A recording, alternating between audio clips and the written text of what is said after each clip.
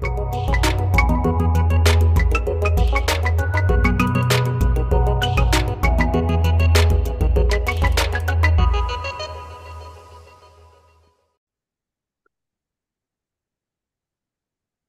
to today's show. I'm your host, Reed Stone. Alongside me is my co-host, Bob Foley.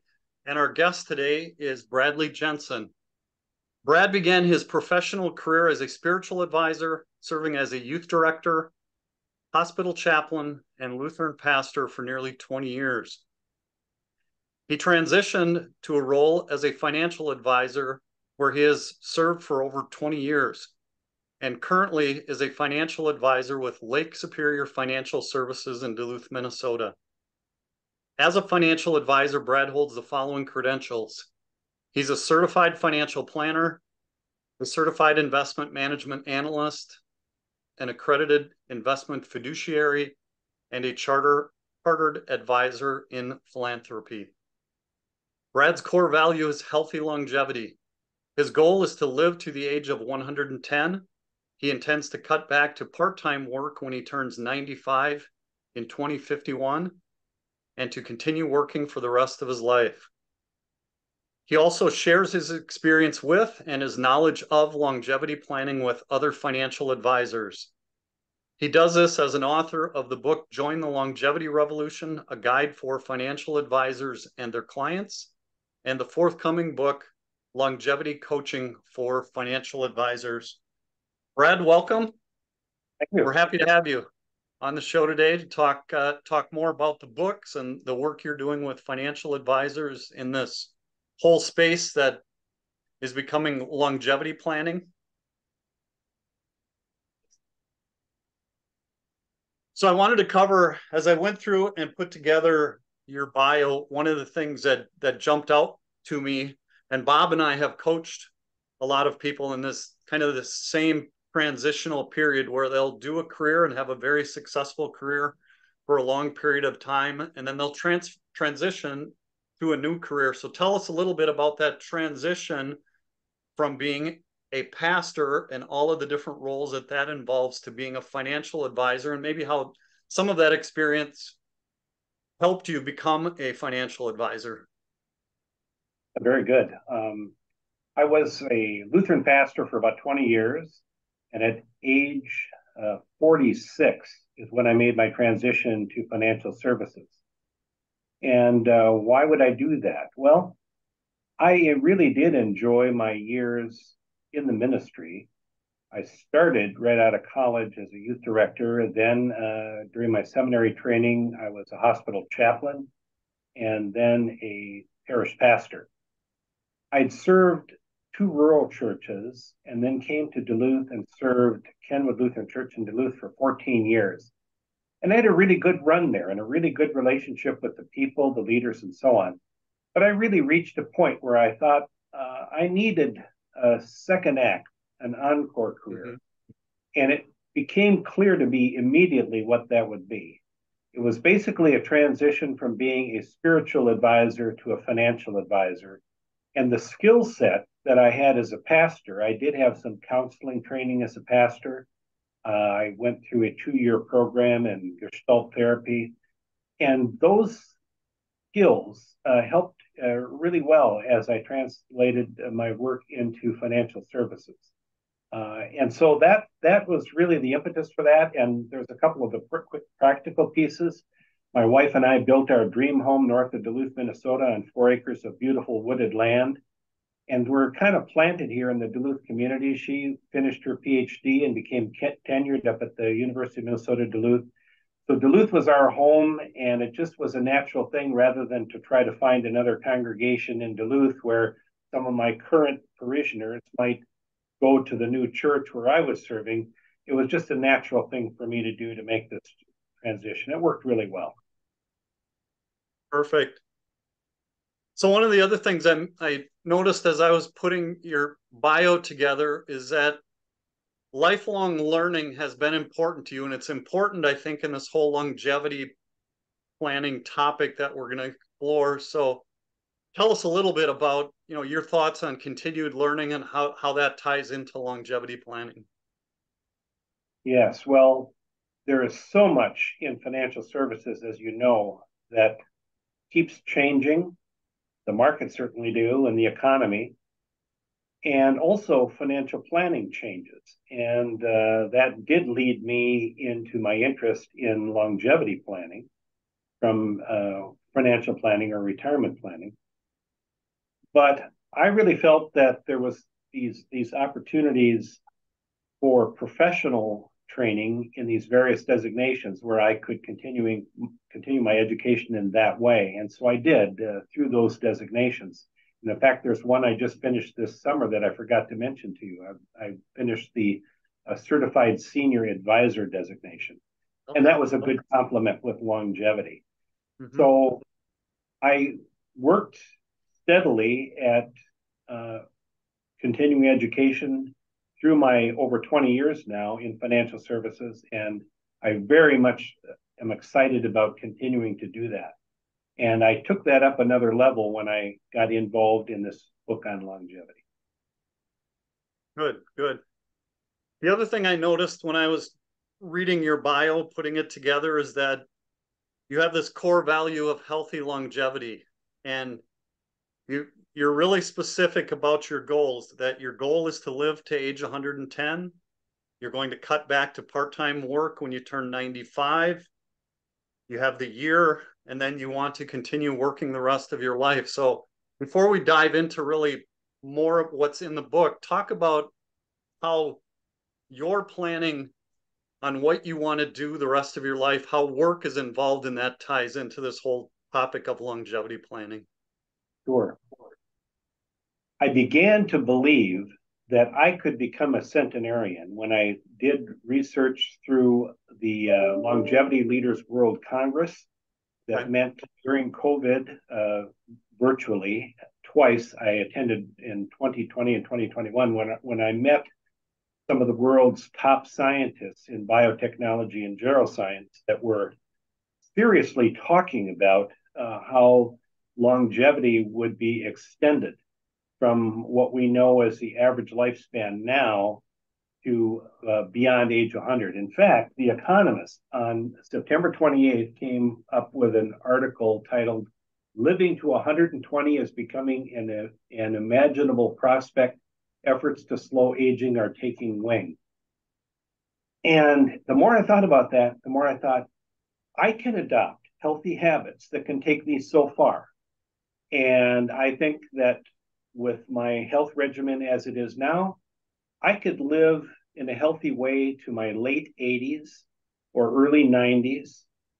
It's going to take the promises of advancements in science that's going to be the thing that's going to take me the rest of the way, assuming that they will come. And I've become convinced that they are indeed on the way.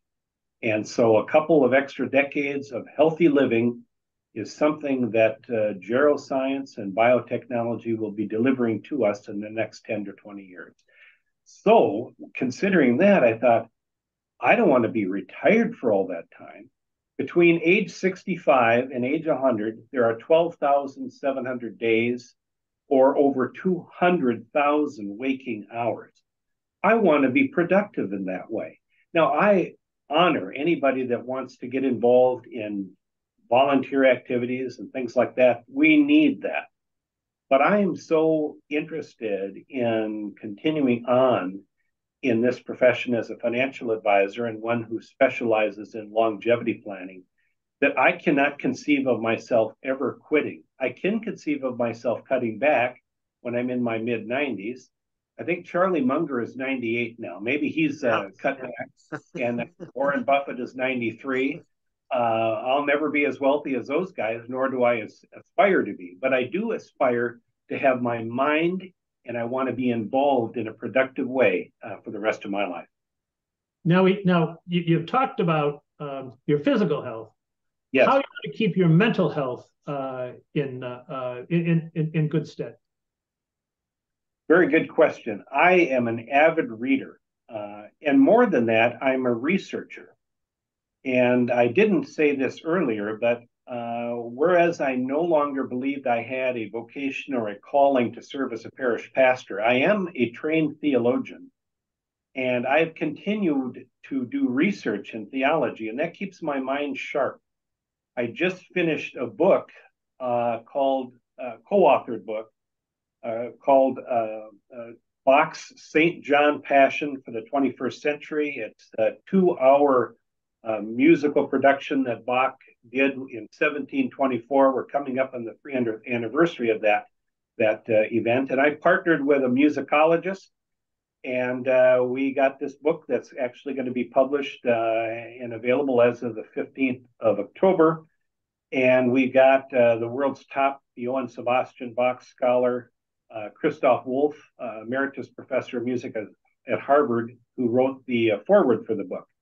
So that's exciting, but that took a great deal of research and kept my mind active in evenings and on weekends to get that research done for my part of the book.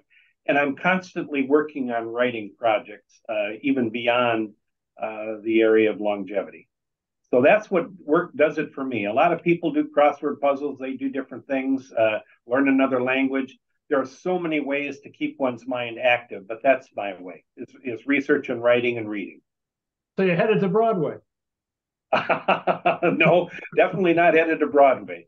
There's a small niche of interest in Baroque music, but there is worldwide interest. And so there are 300 Johann Sebastian Bach festivals and societies around the world. And our publisher is a global publisher, and hopefully they'll get the book out there. So that'll be some fun. That's great. That's terrific. What specific advice do you have for people when you say you want to live to be 110? I'm sure you get a lot of "oh, come on." What makes you absolutely convinced that you can accomplish this? Well, and indeed, it is the scientific side. A couple of quotes I think will be helpful. Dr. Michael Roizen, who is the emeritus wellness coordinator at the Cleveland Clinic, just wrote a book, Cracking the Longevity Code. And Mike's one-liner that's really worth latching onto is, by the year 2030, 90 will be the new 40. That is astounding. Wow. That is 7 years away. There's another one from Dr. Ken Dykewald of AgeWave. And Ken said he sits on a number of boards with gerontologists who tell him that in the next 10 to 20 years, living to 120 can become the norm. I think I might be shortchanging myself 10 years by shooting for 110. But I realized that I could end up with cancer, I could have a heart attack, a stroke, anything can happen. You could have the best health habits in the world and have something happen. But I'm playing a long game, and I want it to be a life that is not only meaningful and purposeful, but also has a large measure of happiness and psychological richness to it. I integrate those into the goals exercise later in the book.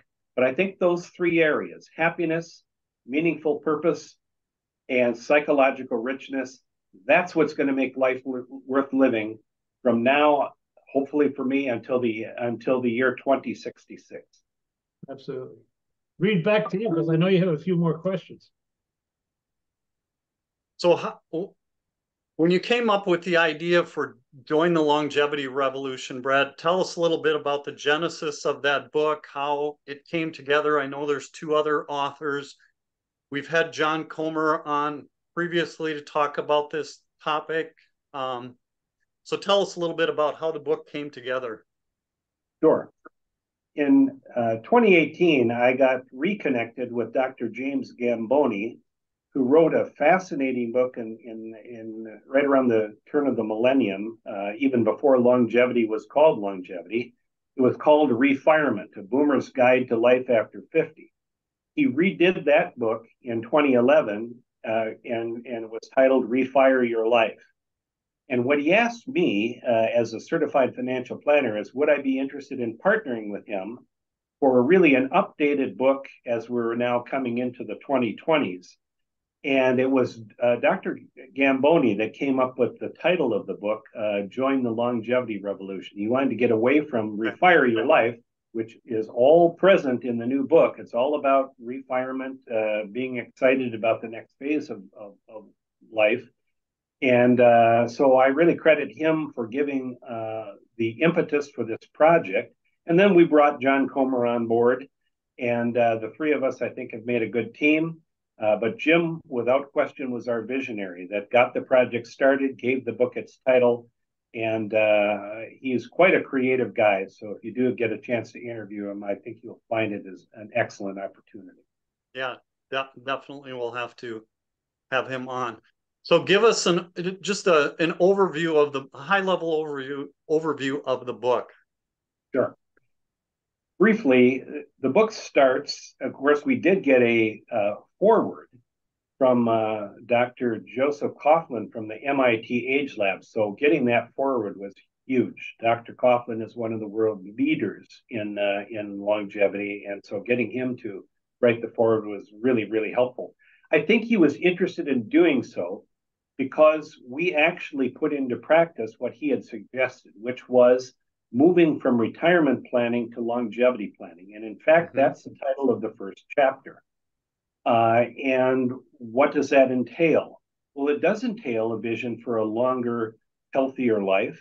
It entails doing some rethinking about how long one would want to work for income in life, either out of need or out of desire.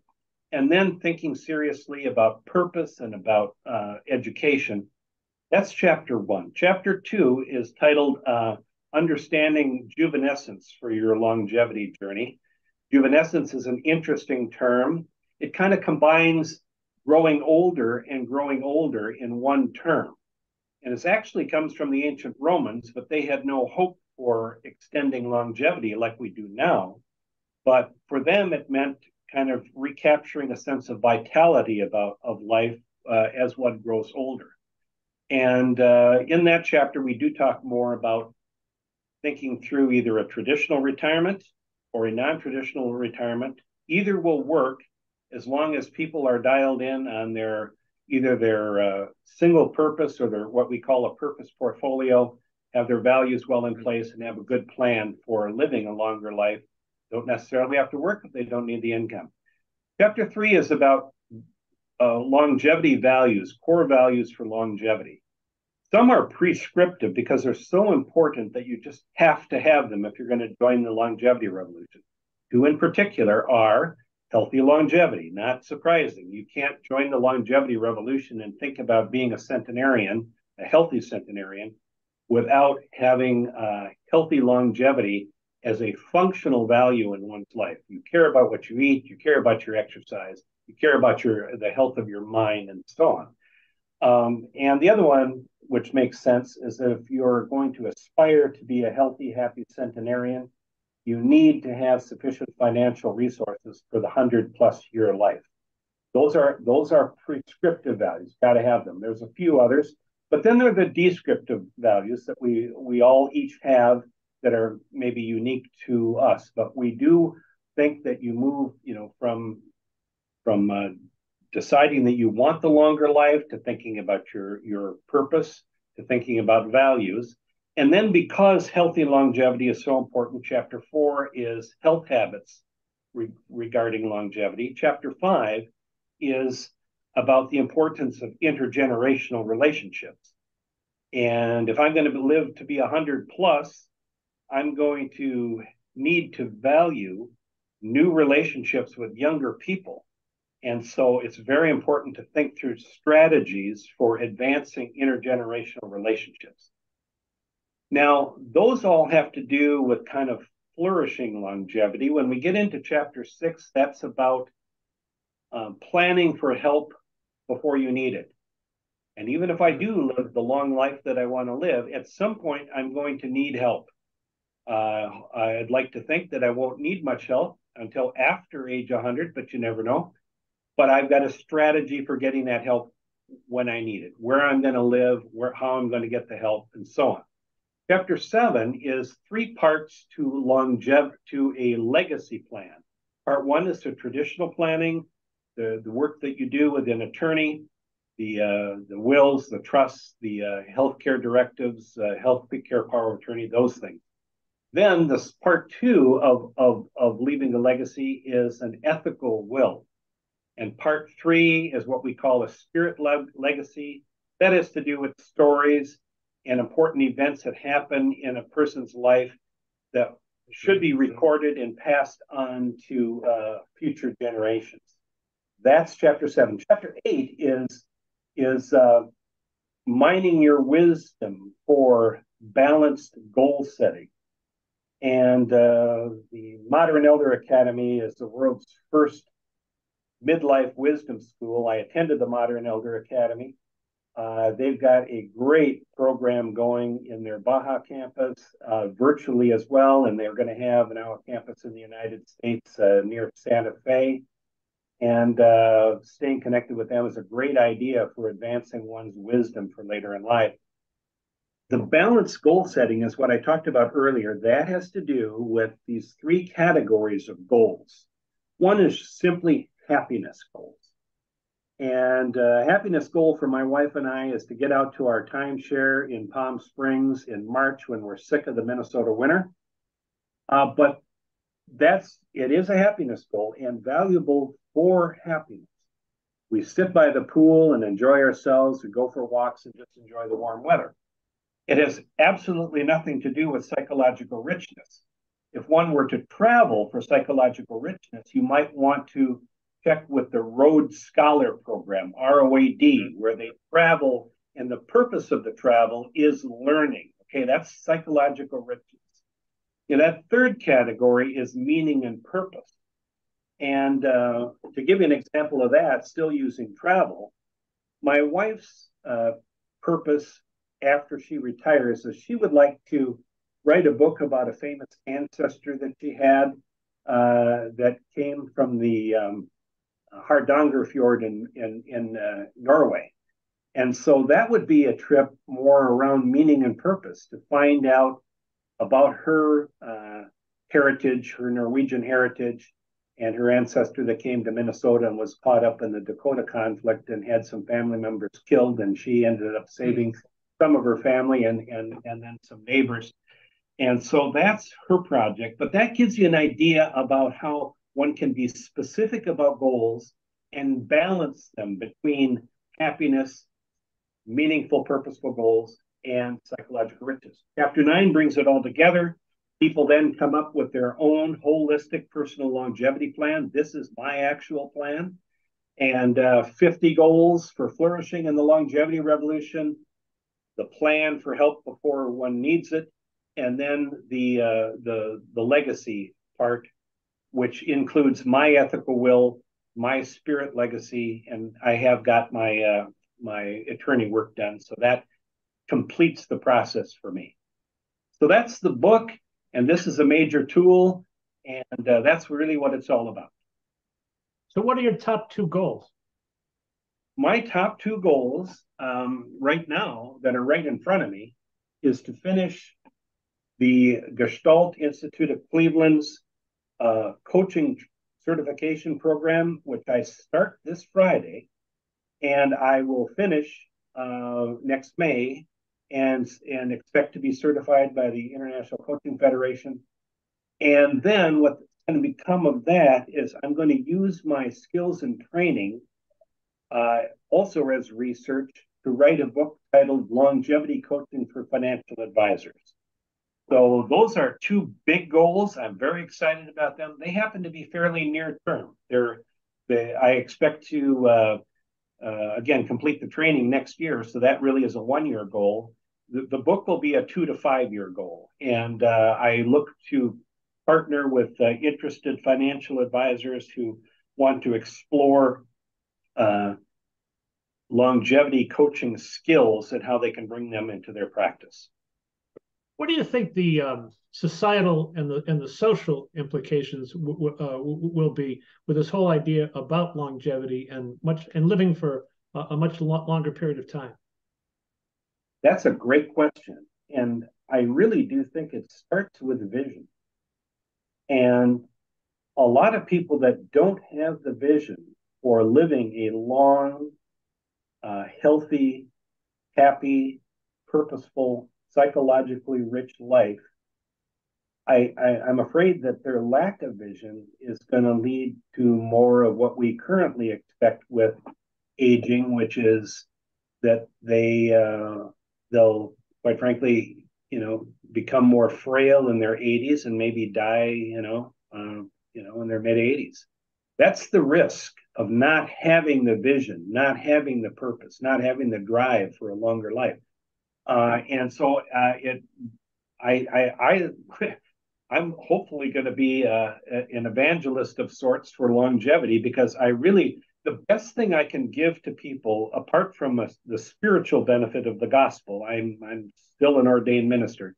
The best thing I can give to people is a vision for another healthy 20 years of living. If they catch that vision and do what they need to do to get through an exciting, holistic longevity planning process and then implement that plan, that is huge. And so it can transform society, but it does begin with a vision. People have to catch the vision, and we'll see how many people do.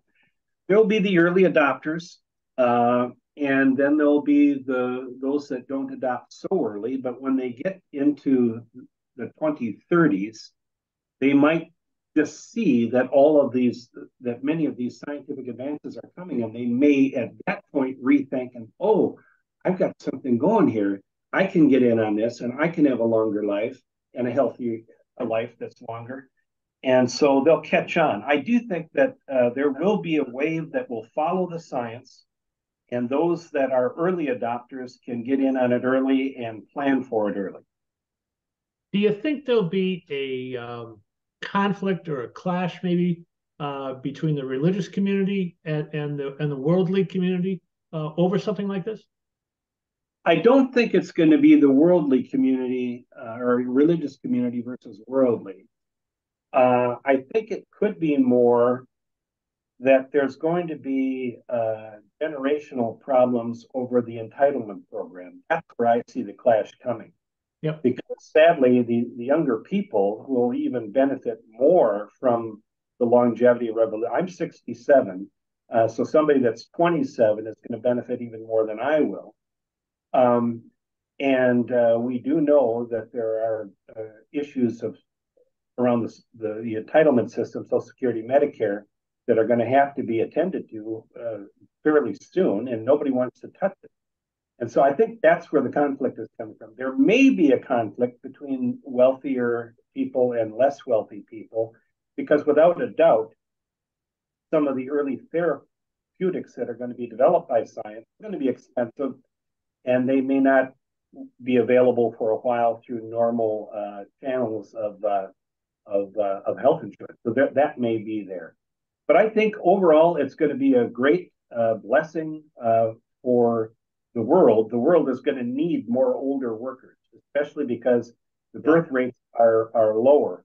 And so that blessing is going to be many older workers, many more intergenerational relationships. And my hope is that people that do their planning will not have to work by necessity, but rather they're working by choice and something that really excites them. Brad, I want to get your thoughts on the topic of there's quite a bit being written about longevity literacy. And a lot of times when I read these articles about longevity literacy, it's focused on helping people understand the financial implications of living longer. Mm-hmm. But oftentimes it overlooks the fact, again, that if people are going to live to 110 or 120, that they're going to need to work like you've planned to 80 or 90. Right. So to me, what longevity literacy means is there's a financial component to that, but there's also this non-financial or lifestyle component to it, that not only do people in their 50s and 60s and 70s need to kind of understand, but I think that same message needs to be translated to these people in their 20s and 30s who are the ones who are going to live to be 120, so that they can start to map out more of a career strategy which is probably going to involve multiple careers. Yes. To get them to understand this. So I guess I just wanted to get your thoughts around this term of financial literacy, because I think we oftentimes focus too much on just the financial side as Well, we talk with people. I think that's absolutely true. And the question, of course, is how, because there's so much about longevity that is still kind of a niche interest for people. And only something like The Economist can, or bigger publications can kind of bring this into more of a cultural awareness. And I do think it's absolutely true that the non-financial side of longevity is as important as the financial side. I really think that, I can speak for myself, that my holistic longevity plan is what drives me. And I think what can help on the non-financial side and also help people complete their goals. It's another tool we developed that we haven't put on our website yet. On our website is a longevity planning journal. It's the holistic personal longevity plan.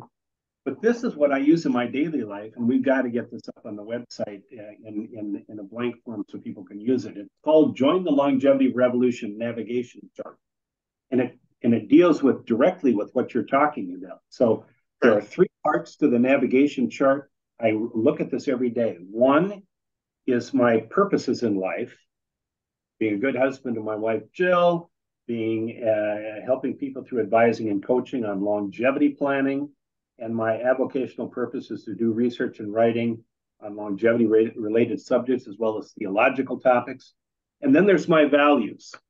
And that's the whole center section here. Growth values and security values. And then my goals, my 1-year goals and my 2 to 5 year goals, because they're kind of right in front of me. The interesting thing that happened to me, I developed this last fall, and I had 8 goals for 2023. I completed all 8 goals by September 30th, and I've still got 1/4 of the year left. And I'm pushing some of the other goals that were 2 to 5 into the 1-year goals. But the thing that's extraordinary about this is it talks directly about what you're talking about, Reed, which is the non-financial side. And I do think people need something like a navigation chart to make sure that they wake up every day and they get the mindset of all these things that are important, non-financial. It's the purpose for living. It's the values. It's the goals. And just having that mindset gets my day started in the right direction and gives me direction. And so it's the bigger issue around trying to get cultural awareness about it, but it gets right down to the individual. What are the tools that each individual has so that they are advancing their purpose, their values, and their goals for an exciting journey in the longevity revolution? Yeah, that's perfect. And the money, Brad, really just supports all of that, all those non-financial goals that you were just talking about. So if we're pursuing those goals that you have written down, the money's going to kind of follow, and the money supports a lot of those goals. The other thing I hear a lot about written about is retirement confidence or retirement readiness. And that's all many times focused just on the financial side too. And I really think that as people approach and get into retirement, we can improve their confidence and their readiness for retirement if they have done this planning on the non-financial side as well as on the financial side. Because now we've got those 2 pieces. They're clear on both sides of that. What they want to pursue in their life is clear. They know that their money can support what they want to do in retirement. And then the third part of that isn't often talked about too is understanding their cash flow. Do they have enough income coming in to cover what they want to do? And if they can get clear on those three things, then I think this retirement confidence, this retirement readiness that we often hear about is much clearer for clients. At least I think that's, Bob, what you and I see a lot of times working with clients is we help them kind of clear through and plan for these non-financial aspects, kind of assuming, not all the time, but assuming that they have the financial side kind of under control. So Yes, no, I think that's very important. And one very practical thing that financial advisors can do is suggested in the book by Andrew Scott and Linda Grattan, the 100-Year Life. yep. And we quote this in the book, that people should think of age 100 not as a maximum, but the minimum that people should expect. Again, there's no guarantees. But what this can mean practically for financial advisors is they can run some scenarios with kind of the current default. My financial planning software now defaults to 94 for women and 92 for men. And you can push that out 10 years and run the Monte Carlo analysis and see how that looks and have that conversation with people. Because if the resources aren't there and they are still working and they like their job, that's a good place to have that conversation. Why not continue it for a while longer? Or why not, if you really like your job, but you don't like to work full time, how does that look part time? Or you want to start another career? Grandma Moses became a professional painter at age 78, and she lived to be 100 years old, way before the longevity revolution.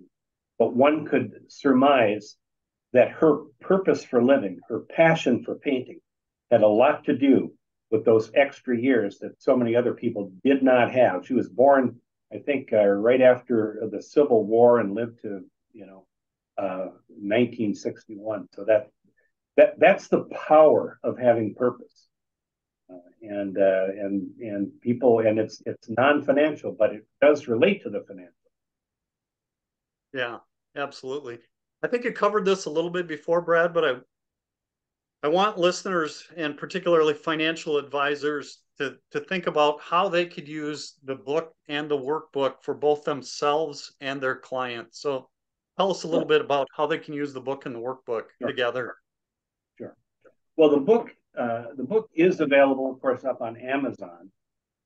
If financial advisors are interested in using it for clients, it sells on Amazon for close to $20. They can get in touch with me with the contact information that you got, and say if they want to get, they can get it at half price, $10 a book, and I can take care of that for them directly rather than going through Amazon, so they can save a lot of money that way, and they can cover 25 of their clients. What we did, so that's one for the book.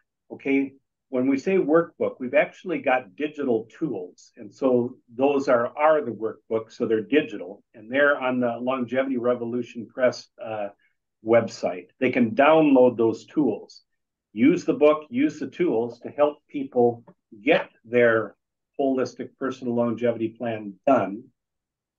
And then once it's done, the goals, up to 50 goals for flourishing in the longevity revolution, to the extent that they really require money to achieve, then that gets built into the financial plan. So to keep it simple for financial advisors, you can get the book at half price. If you order a 25, just contact me. I also have now we've refined a 3-session, 90 minutes for 3 sessions to take people through the book and the whole process of getting a holistic longevity plan done. That they can get by letting me know, and I'll give it to them for free. It's a PowerPoint deck and no cost for that. So they can get the book for half price. The tools are up on the website, and they can get a 3-session PowerPoint presentation that they can use with clients. And I just recently got that through my broker dealer. So it's been vetted by one broker dealer, and Okay. so Yeah. they can run that through their own broker dealer and then use it in their practice. Okay. Excellent. Excellent. Brad, is there anything else that you'd like to mention before we end today? Bob, any final comments, either of you? I'd just like to, Brad, what do you think the impact will be on how do you regenerate social circles? Regenerate social circles. Uh, well, as you age. That's great. That's great. Actually, the Bill Coughlin from the Age Lab has created something on the Hartford website about a social portfolio, and he's got a number of great ideas for that. But I do think that what we have to offer in our book is we stress the importance of advancing intergenerational relationships. And so there are a number of ways to do that. You can volunteer to do that. If you're connected with a church or a synagogue or a mosque, you can get involved very easily in youth programs that way. You can volunteer to read at schools for younger people. A lot of it has to do with being intentional. I'm in a Rotary Club. We have junior Rotarians, and so we can build some relationships that way. But then there's also, of course, our own age groups. And so what am I planning on doing? I'm going to learn how to play bridge. My parents enjoyed that. I'm going to learn how to play it. And I'm going to get involved in bridge clubs and build relationships that way, doing something fun that way. I'm going to get back to golfing. I haven't golfed in a number of years. I'm going to join a golf league. All kinds of ways that you can build relationships as we age. And I'm very much looking forward to adding to my circle of friends the older I get. That sounds great, Brad. Glad to meet you. You as well. Oops. Pull up Brad's contact information here for viewers.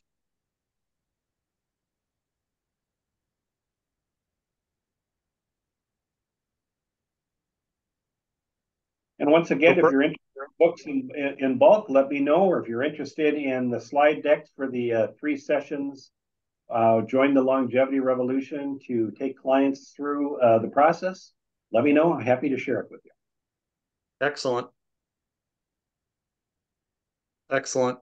Thanks for joining us, Brad. We enjoyed learning more about that. And I think we're just on the beginning cusp of getting this word about longevity planning out to, I think the financial services industry is going to be on the forefront of this, helping clients. I think corporate, the employers are going to be part of the solution for helping their employees understand what longevity means from a work standpoint. So it's a fascinating topic.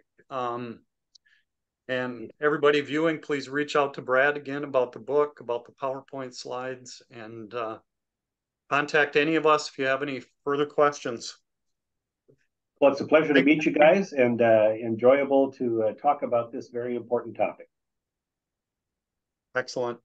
Thanks for joining us on today's episode, everyone. We will see you next time when we continue exploring retirement and longevity planning beyond the numbers.